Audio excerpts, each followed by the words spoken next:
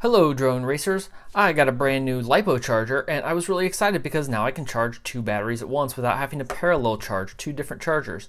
But I found my little 5 amp power supply could not keep up. Every time I would try and charge a second battery, it would all reset and it would all fail. So I needed more power. I started my search and found several options that people use for LED power supplies and other things that you can get pretty cheap and wire up, but I didn't like the exposed wires on that. So on further research, I discovered this. There are a lot of posts about this online and several videos about it, but I'm going to go through the process of making one into a bench power supply for you today. This is an HP server power supply, and there are several of them that are available that will work. In this case, I'm using a model ATSN700-1044. More commonly, you'll find the DPS800GB. So that means it's an 800 watt power supply. That is huge. At 12 volts, that's about 65 amps, way more than you need. This is a hot swap power supply that just comes with a blade that's designed to slide into the back of a server, and it provides 12 volts along with 5 volts and 3.3 volts if you need it. But I'm mainly concerned about 12 volts. People do wire these up in series and get 24 volts out of them also, but for now I need several 12 volt power supplies. I want one for this bench, I want one in my to-go kit, and I want one on my garage bench where I do most of my battery charging. So it's a pretty easy process, and I've got one that I've been using here. I want to make sure it worked first. All you have to do is solder 2 wires onto the board, and then I connected banana plugs. So these are nice because if I want screw terminals, I can unscrew them and then I have a port available. But most of the time I use the banana plug and just plug straight in. And I have enough of them that I can power multiple chargers at the same time. And this thing has plenty of juice to power pretty much as you need to. Several chargers, no problem. So I'll actually use multiple chargers all at the same time. Now that I have this working, there will be a review of this coming soon because it's really sweet. So I want to give full credit. I didn't create this process. I didn't figure this out. There's mainly an RC Groups thread where people figure this out over several years with different types of power supplies. So just so you know, this uses a standard computer power cord, so you probably have several of these lying around, at least I did. And what happens is when you plug this in, nothing. You get absolutely nothing. It doesn't do anything or won't turn on. So you have to wire up some wires to tell it to power itself on. To do that, you do two things. One, you have to connect this second terminal here to the second terminal on the bottom, so we'll do that first. And then second, we connect the third terminal to the positive output here, and I believe that's used for reading the voltage. I've got an old JST wire here that I've been using for the connections. The colors don't matter. So this is a 22 gauge wire. You don't need much. It doesn't have to be a big wire for these connections because there's not really power going through there, not much, just enough to keep it signaled. I'm not had any problem with these wires in place there. So I'm gonna take the rest of this wire and cut it off here to start with. And I'm gonna strip one end. You definitely want wire strippers for this. And with 22 gauge, it's pretty easy. Don't need much wire. Give it a twist. And then I need to figure out how long this needs to be. I don't want it too short, but I don't want it too long. So I want to be able to wrap it around, and I don't want it to be hanging out. See, that is hanging out way too far. So I'm going to take about half of this and cut it off, and then strip the other side. So now, after I solder one side, I'll be able to wrap this around and connect it to the bottom. So there's one wire. I don't think my black here is quite long enough to go from there to there. It would be, but it'd be a straight shot, and I just don't really want to do that. I kind of want to hide it a little more, so I'm going to use the blue in this case. There now, this is actually on the bottom, so it's not here, but that will let me go from solder to here, tuck it back a little bit, and connect it there. So I'm going to shorten this just a little more, and then strip both sides. This side on my wire is pre-tinned, but I'm actually going to take off a little more than that. So my typical bench is not heat proof, so I have a ceramic tile that I put it on here just to keep from burning up my bench. So I'm going to pre-tin these connections, which means I'm just going to heat this up a little bit, and it does not take much at all on these pads. So I actually got a little glob of solder on there. I think if I just put it on here, it'll go and it'll stick. And that's all I have to do. And that will tin that side. I'll do the same thing to the other side. Actually, don't know if it's called tinning when you're connecting pads. That's what it is with wires. Do the same thing here. Getting the solder on here makes it heat up that. These are really good copper pads. So connect this on the back. There we go. And they heat up the pad and they just stick instantly. It's the easiest soldering job you've ever done connecting to this side. Okay, so I need to do the same thing to the wire. I like to get a little solder on there because it helps pass the heat through the wire and then put the wire on top, and it'll just soak through. And we just want a little solder in the connection there. I'm gonna hold the wire with a set of needle nose pliers because this short little wire is gonna heat up super fast, and I don't want to burn myself at all. But we just get a good connection in there. Make sure we get a lot of pressure. And there we go.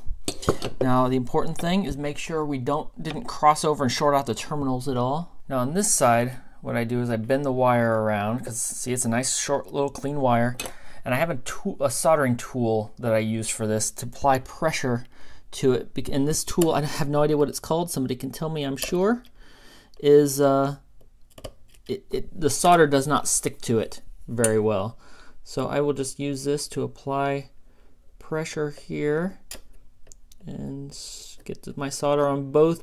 You want to make sure you get both globs of solder melted so they melt into one solid piece. And there it's one solid connection. So on the other side, this piece is long enough that I can hold on to it without a problem. I don't really need the needle nose pliers. Get it bent into shape.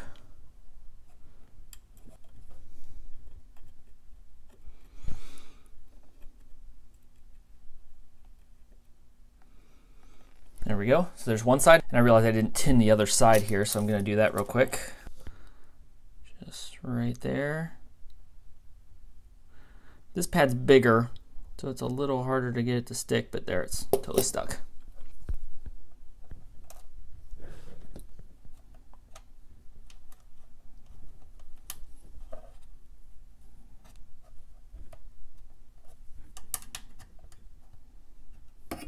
So I've got it folded in, got the wire hidden back underneath, got them pushed right back together.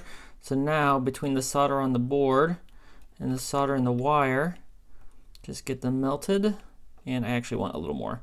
I'm gonna hold this down with my soldering iron. I want a little more on here.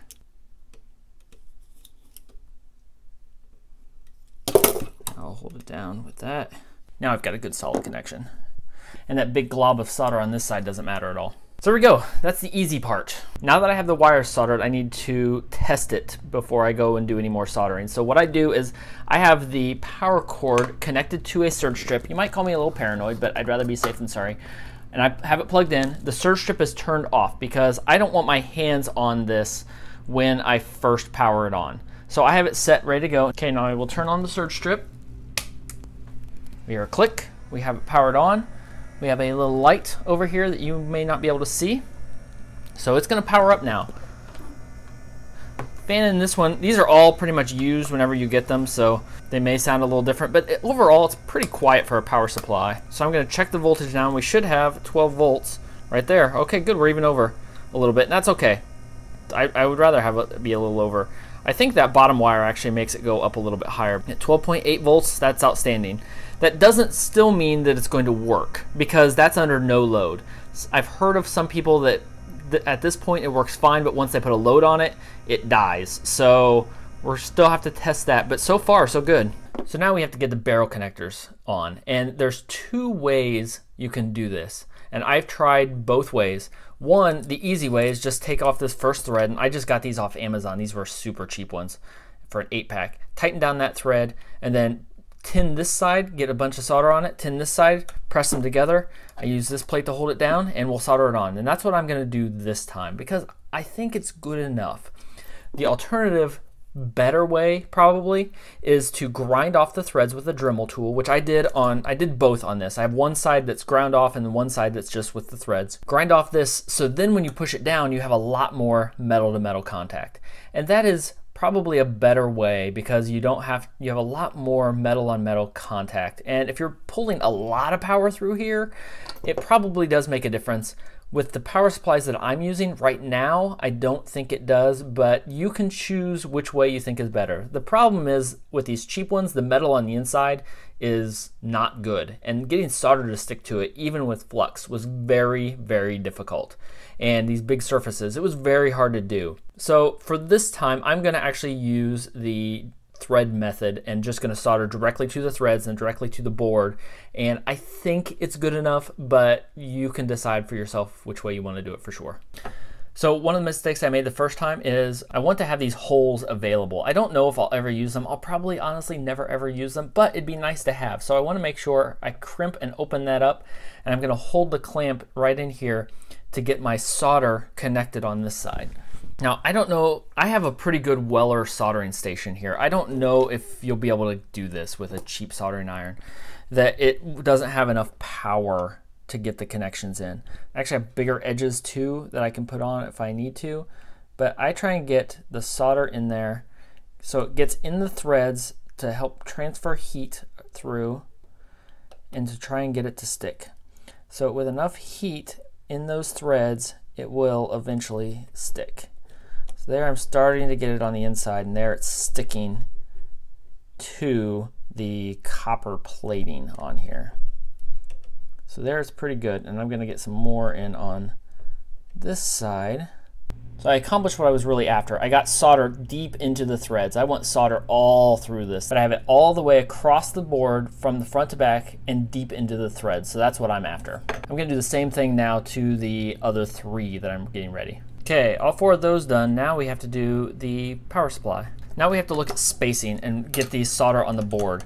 I like to put this one all the way over here and this one as far over here as I can get, and then try to center these 2, because I made a mistake on the first one I did and tried to get this one too close, and I ended up shorting this with solder and I just threw it away. So now I'm going to basically do the same procedure that I used earlier, just with more solder.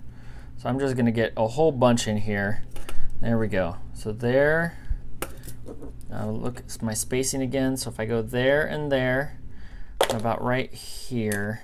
So I'll get solder, solder, solder on the board, on the board, on the board. Just a big glob. That's all I want.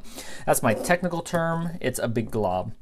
So for spacing wise, that one will go there and that one will go right there. This is by far the easiest part of the whole process. It's not a hard process. If you have even just a little bit, if you're building your own drones, you can handle this without a problem. At least the way I'm doing it here. If you decide you want to grind these off and use that solder technique, it is harder and takes some more soldering skill. There we go. Glob of solder on. Now I've got my 4 globs of solder. We just need to get them connected. I'm going to take my first terminal here and I'm going to work from this side. So what I want to do is just get it all melted. So I've kind of got my soldering iron in the middle here. So I'm going to remelt this and get them pressed together. Come on. Might need a little more heat.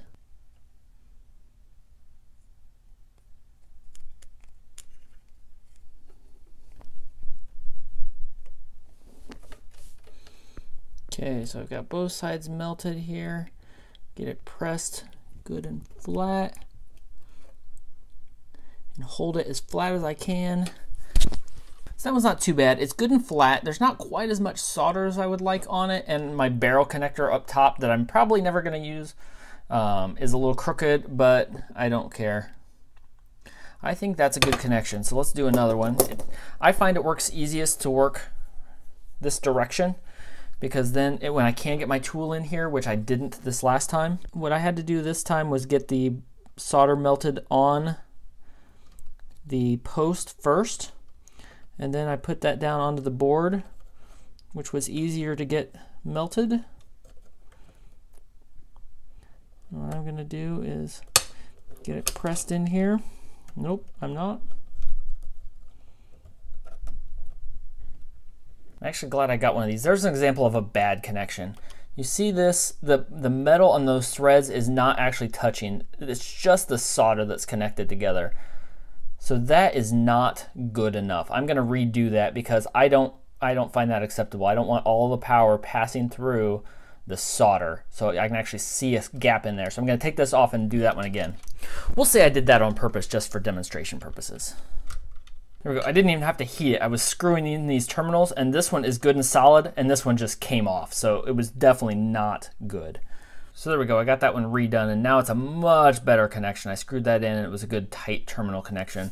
What I had to do was get some more solder on both sides so it would melt together better. Got it good and heated, and then pressed it firm, and it went right on. A nice contact to the board.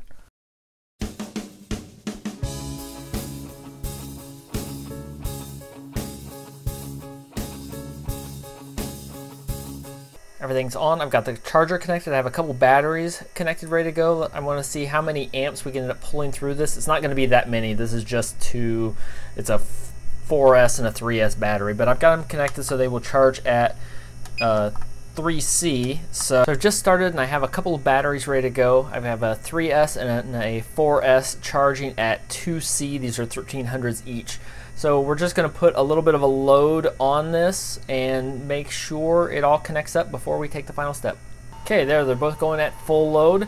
It's not even close to stressing this power supply, at least it shouldn't be, but this was enough that it was tripping my old one, so I'm pretty happy with this. Now I can connect it and get these charged and be totally ready to fly. Should be able to put a lot harder load on it than this even. And with my other one, I have tried it connecting to the other ports and charging a 4S on that at the same time. Just get as much load as I possibly could. But for now, I'm totally satisfied that this unit works successfully. Now, the last step, I don't like having these exposed connectors. Everything else is sealed up, but these are just totally exposed and 12 volts. You know what, it'd be very easy to accidentally drop something and short this out. So I don't want to take any chances. I have some liquid electrical tape that I just will coat on here. In the end, it will end up looking like this. There's no need for two colors, but I like it because that's how I am. I just cover over all the exposed connections. This is, I think, 4 coats of liquid electrical tape. So I'm not going to do a whole series on just putting on the electrical tape, but it does say brush and cap, and this brush that it comes with, way too big. So I have some hobby grade brushes that I've used here, and all I do is glob it on, and I glob it on nice and thick. I'm not too terribly worried about aesthetics here, and it will dry. I just want it covered. And make sure I get this screw terminal too, because that is also totally exposed.